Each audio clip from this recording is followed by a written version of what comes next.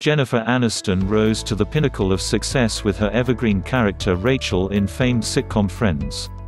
While the TV series contributed towards the actress's cinematic career massively, there was a time when the role of Rachel almost went to another actress.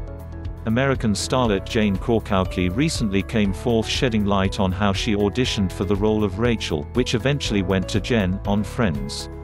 "I'm pretty sure every actor within that age group tried to get on Friends," she said. Krakowski added, "It was just one of those shows that everybody wanted to get an audition for and be on. And wisely so. It was a show of a generation." Krakowski also mentioned how she had some tough competition from Aniston in the soap opera Search for Tomorrow, for which she was cast at the end.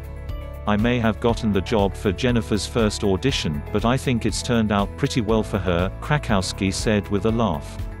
For more updates, subscribe this channel.